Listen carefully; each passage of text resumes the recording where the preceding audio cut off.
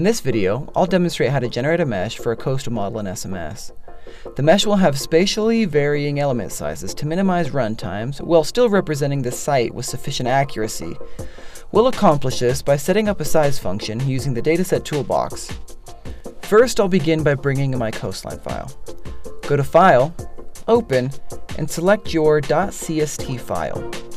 This is a coastal segment from Shinnecock Bay off Long Island, New York, which we will use to generate our boundary conditions. First, let's specify the coverage type as ADCIRC. In the Project Explorer, right-click on Default Coverage. Select Type, Model, then choose ADCIRC. Choose the Select Feature Arc tool and click on the coastline arc.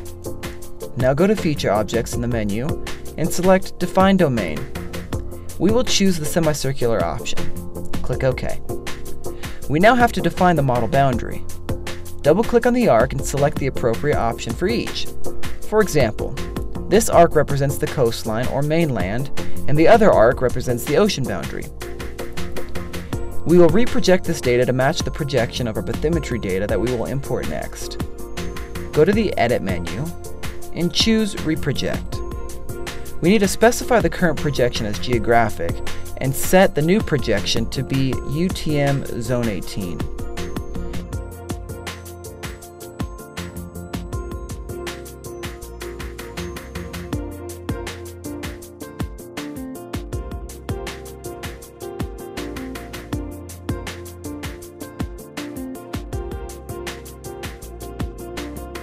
Now we can bring in the bathymetry of the model.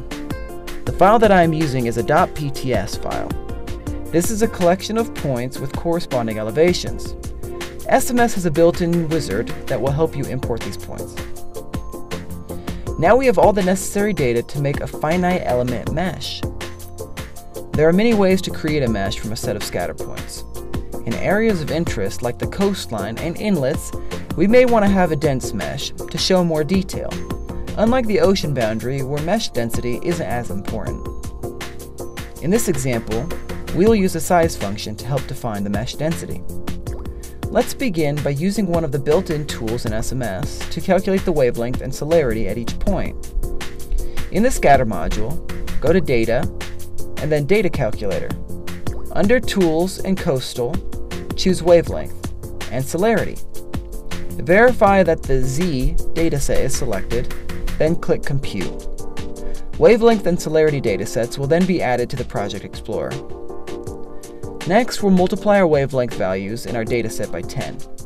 In the data calculator, you can either type the D identifier of the wavelength dataset or double-click the dataset to add it to the expression. Then finish the expression by adding times 10. We will call this new dataset wavelength 10x. Click Compute, and SMS creates a new dataset where each scatter point value is the wavelength at that point multiplied by 10. Select Done to return to the main screen. Let's set up another dataset whose value increase from a central point of our choosing. Let's select a central point in the inlet. In the Edit window at the top of the screen, make note of the X and Y values because they will be used to create this dataset. In the data calculator, we will name the dataset distance. Now let's set up the expression using the X and Y values of that central point. Square root X location minus that X value squared plus Y location minus that Y value squared.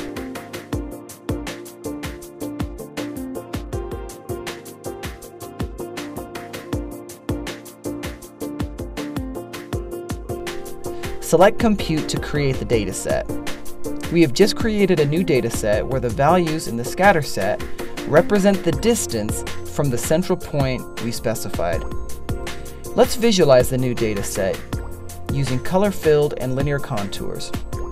You can see that the contours resemble somewhat of a target with a bullseye at our selected point. We will now create a scale based on the distance a point is from the central point we specified. In the data calculator, let's name this dataset Scale. In the calculator field, we will enter the distance dataset divided by the max distance. You can find the max distance by clicking on the dataset and selecting Dataset Info. Copy the max value displayed in this dialog and paste it to the end of the expression. Now we have a dataset that represents the distance from the central point to each scatter point ranging from 0 to 1. 0 being the central point and 1 being the furthest. We are now ready to scale our size function using the scale dataset we just created. We'll call this new dataset radial size.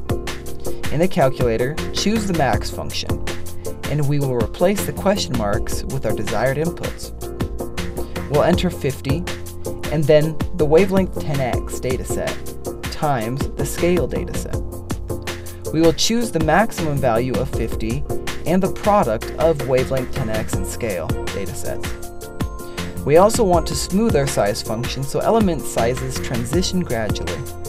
We can do so by using the Smooth Datasets tool, which is found under the Spatial category. We'll name the smooth dataset radial size smooth and then click Compute. Click Done to exit the dataset toolbox.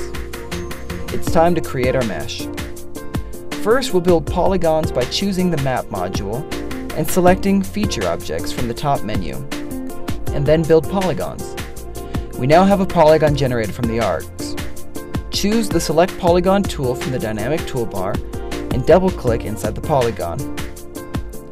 In the 2D Mesh Polygon Properties window, we'll choose the Scalar Paving Density option under Mesh Type.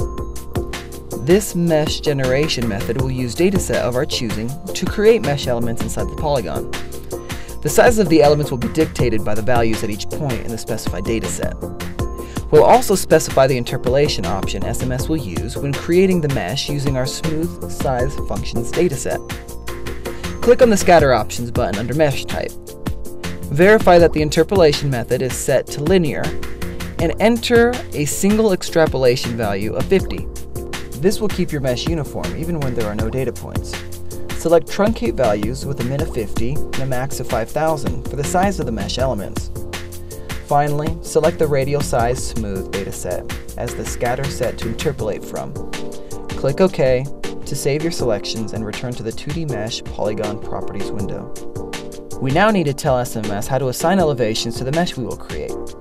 We can do so in the Bathymetry Type section of the 2D Mesh Polygon Properties window. We'll choose the Scatter Set option, and then select the Scatter Options button in the Bathymetry Type area of the window. Verify that the linear interpolation method is selected, then specify a single extrapolation value, 0.